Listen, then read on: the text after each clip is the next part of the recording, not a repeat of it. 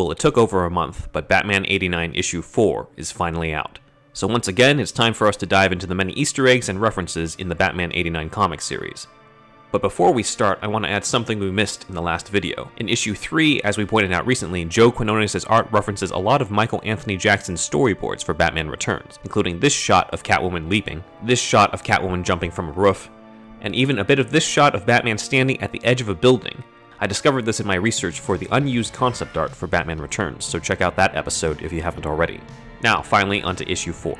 The issue opens with police attacking protesters. If Bullock's behavior seems out of character, that's likely because writer Sam Hamm could be drawing from the early versions of Bullock, who was a corrupt antagonist working for the villain Mayor Hill. While some have seen a resemblance of Bullock to Bob Hoskins in Who Framed Roger Rabbit, the model for Bullock could also be Robert Costanzo, who voiced Bullock in Batman the Animated Series. Quinones' Bullock even has a mole on his cheek similar to Costanzo. As hell breaks loose, Drake Winston's Robin provides assistance, until Commissioner Gordon arrives to break it up. Fans may notice that Gordon identifies himself as Commissioner James T. Gordon, instead of the traditional James W. Gordon. This is actually a carryover from Sam Hamm's Batman 2 script, which referenced Gordon as Commissioner J. T. Gordon. As Drake's Robin looks over everything, he drapes his cape in front of his face, a reference to Tim Drake on the cover of Robin #1. Robin's pose on the rooftop is also meant to echo Batman's in issue 1 of the series. Another observation is that Robin's costume does seem to derive from his mechanic uniform, which were his main clothes in the original draft for Batman Returns. In the next scene, Bruce wears a very familiar shirt that fans may recognize as the Quick Change Bruce Wayne action figure from the Kenner series, with the red part being a heart monitor as opposed to a bat symbol. Here's another look at a collage version made by friend of the podcast Logan Wood. Our fans will also recognize this as a shirt I've worn in previous episodes as well as conventions. Back at the hospital, Harvey has to decide between getting his face reconstructed by Swiss doctors or staying in Gotham to help his community. After flipping the coin to the tune of the Clash's Should I Stay or Should I Go, he decides to stay in Gotham. This is similar to his original appearance where his first coin flip was based around whether he should wait for the reconstructive surgery. The coin in both versions tells him no. This leads Harvey to knock out an orderly and escape, which is something he did in Batman Annual 14, The Eye of the Beholder.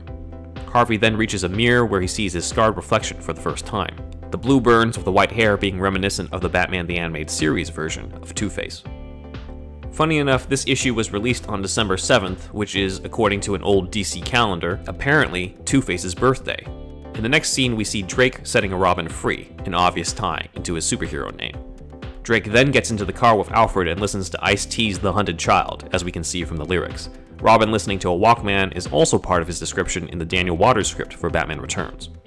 Meanwhile, Bruce reads up on Drake, and, as pointed out by fan of the podcast Rob O'Connor, the font on the Burnside Banner newspaper is similar to the one on the Gotham Globe in the '89 movie.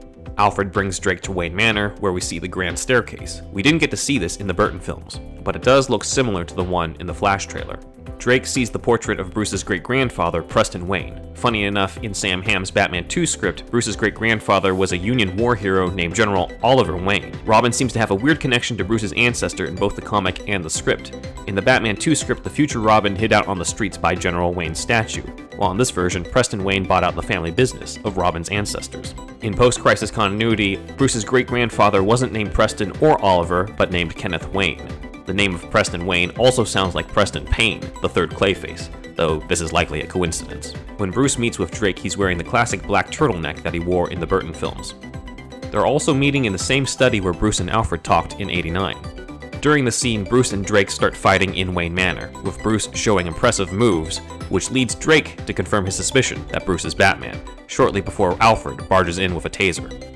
This is actually how Sam Hamm wrote Dick Grayson discovering Bruce's identity in the 1986 draft for the '89 movie, where Bruce and Dick fought right down to Bruce throwing him into a wall, Dick realizing Bruce was Batman based on his moves, and Alfred barging in, though armed with a gun, rather than a taser, in the script.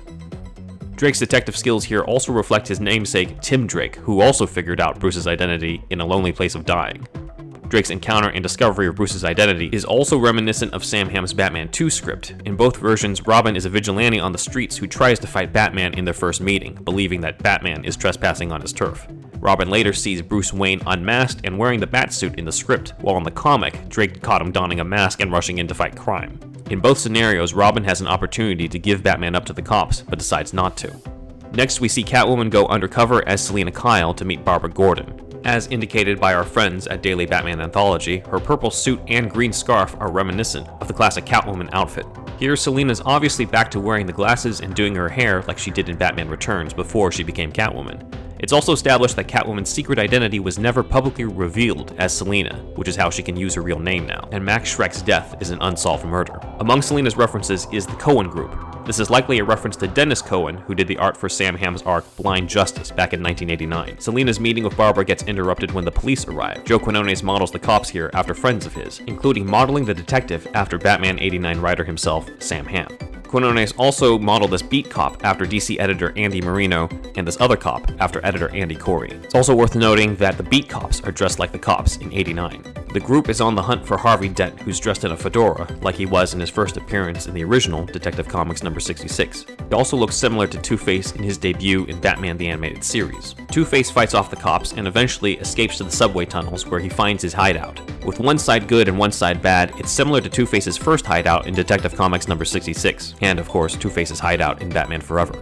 Later, Bruce and Drake dine in Wayne Manor in the same dining room as in 89, though Drake is sitting way closer than Vicky this time. If you notice, Bruce is seen drinking water instead of wine, since, remember, one drink and he's flying. Drake brings up that he figured out Bruce's identity partially through his body language, and that Bruce cocks his head when he's nervous. This is somewhat reminiscent of the unmade Tom Mankiewicz Batman script, where Silver St. Cloud put 2 and 2 together when Bruce and Batman both twitch their jaw. It also resembles how Dick Grayson figures out Bruce's identity in the New 52. Bruce brings Drake into the Batcave, which begins the Batman and Robin partnership. At one point, Drake stands by the caged bat from 89. Bruce explains to Drake that he didn't build the Batcave so much as he found it and fixed it up. This is similar to Sam Hamm's 1986 script, where Batman actually did mention discovering the cave as a boy to Vicky Vale. This line, however, was cut. Drake takes a liking to the new Bat Cycle. This is an original design by Joe Quinones, and as we can see, is not based off of the Toy Biz version of the cycle. It also features the same back fins as the 89 Batmobile, as well as the yellow headlights. Bruce agrees to team up with Drake, with a tease for the next issue being Robin and Batman the Man Wonder.